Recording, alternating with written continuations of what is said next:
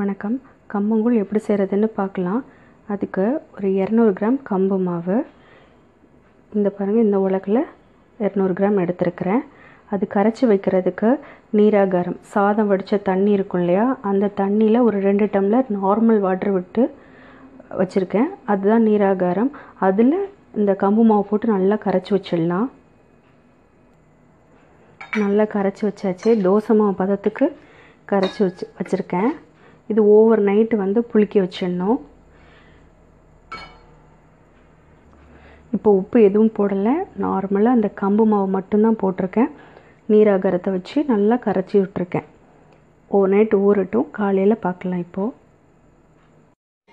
Over night ஊற வச்சது எப்படி இருக்குன்னு பாருங்கள். இந்த மாதிரி இருக்குது. இது பச்சரிசி. இந்த உலக்கில் 1/4 உலக்கு நான் பச்சரிசி எடுத்து நல்லா ஊற வச்சேன். 1/4 மணி நேரம் ஊற வச்சு இப்படி கையால் பிசைஞ்சு விடணும். அப்போ இந்த 2 உடஞ்சிரும். இந்த இதுக்கு தான் எடுத்துருக்கேன். இப்போ நீங்கள் டம்ளரில் எடுத்தீங்கன்னா அதே மாதிரி 1/4 டம்ளர் அரிசி எடுத்துக்கலாம், பச்சரிசி எடுத்துக்கலாம். இப்போது அடுப்பை ஆன் பண்ணி நான் உலை வச்சுருக்கேன். உலையுமே நீராகாரத்தில் தான் ஊற்றி வச்சுருக்கேன். 1 டம்ளர் மாவுன்னா 3 டம்ளர் தண்ணி ஊற்றணும். நான் 200 கிராம் மாவு எடுத்திருக்கேன், 1 உலக்கு. அப்போ 3 உலக்கு தண்ணி நான் ஊற்றி வச்சுருக்கேன். நீராகாரம் இல்லைன்னா நார்மல் தண்ணிலையும் நீங்கள் வச்சுக்கலாம். லேசாக தண்ணி சூடாகவும் நம்ம நல்லா பிசைஞ்சு வச்சுருக்கோம் இல்லையா அந்த பச்சரிசி, அதை போட்டு நல்லா காய்ச்சணும். உலை காஞ்சிருச்சு. இந்த அரிசி இப்போ போட்டுடுறேன். அரிசியை போட்டேன். நல்லா வேகட்டும். ஒரு அரை வேக்காடு வேகணும். அது அரிசி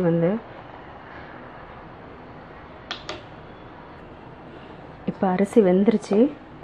இப்போ 3/4 பதத்தில் இருக்குது. இப்படி அமுக்கணும்னா வெளியில் நல்லா வெந்திருக்கணும், உள்ளே கொஞ்சம் ஹார்டாக இருக்கணும். அந்த பதத்தில் அரிசி வேக வச்சு எடுத்துக்கோங்க. இப்போது இந்த கரைச்சி வச்சுருக்க மாவை ஊற்றிடலாம். கலந்து விட்டுட்டே இது பண்ணணும், ஊற்றணும்.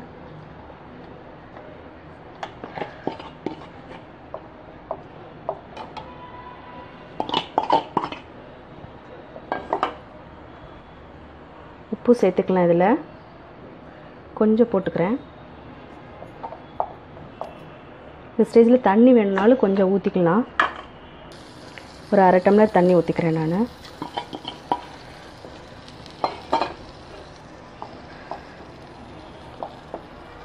கை விடாமல் கிண்டிகிட்டே இருக்கணும்.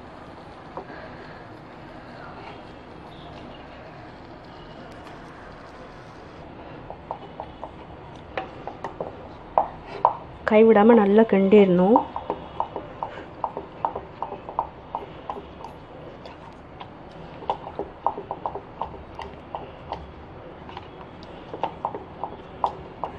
மாவு புளிக்க வைக்கிறது, இந்த நீராகாரம் சேர்த்து வைக்கிறது, இதெல்லாம் சில்வர் பாத்திரத்தில் வச்சிங்கன்னா நல்லாயிருக்கும். இல்லைன்னா மண் பாத்திரத்தில் வைக்கணும். அலுமினியம் பாத்திரத்தில் வச்சிங்கன்னா அது ஓட்டை விழுந்துடும்.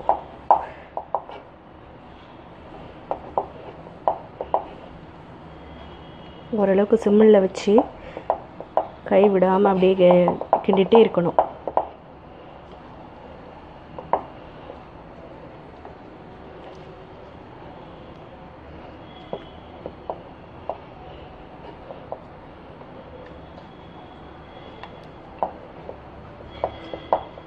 இது நான் கம்பு மாவில் பண்ணியிருக்கேன். கம்பை அரைச்சும் பண்ணுவாங்க, ஊற வச்சு அதை அரைச்சும் பண்ணுவாங்க. நான் மாவில் பண்ணியிருக்கேன். இப்போ வெந்துருச்சான்னு எப்படி பார்க்கணும்னா, இந்த மாதிரி பபிள்ஸ் வரும், ஏர் பபிள்ஸ் வரும், கொதிச்சு வரும். அப்படி இல்லைன்னா ஒரு டம்ளரில் தண்ணி வச்சுக்கோங்க. இப்படி ஒரு டம்ளரில் தண்ணி வச்சு கையை அதில் முக்கி இப்படி தொட்டு பார்த்தோன்னா ஒட்டாமல் வரும். அப்போது நமக்கு வெந்துருச்சுன்னு அர்த்தம். இது வெந்துருச்சு. அடுப்பை ஆஃப் பண்ணிடுறேன். இது காலையில் ஒரு 7லேருந்து 8 மணிக்குள்ளே நம்ம காய்ச்சிடலாம். ஓவர் நைட்டு புளிக்க வச்சதுனால காலையில் எந்திரிச்சதுமே இந்த வேலையை முடிச்சிடலாம். நம்ம நல்லா ஆறிடுச்சு. இப்போ மத்தியானம் 2 மணி ஆகிடுச்சு. எவ்வளோ கட்டியாக இருக்குதுன்னு பாருங்கள். இப்போது இதிலேருந்து எடுத்து நம்ம கரைச்சிக்கலாம். இப்போ இதில் கொஞ்சம் தயிர் ஊற்றிக்கலாம்.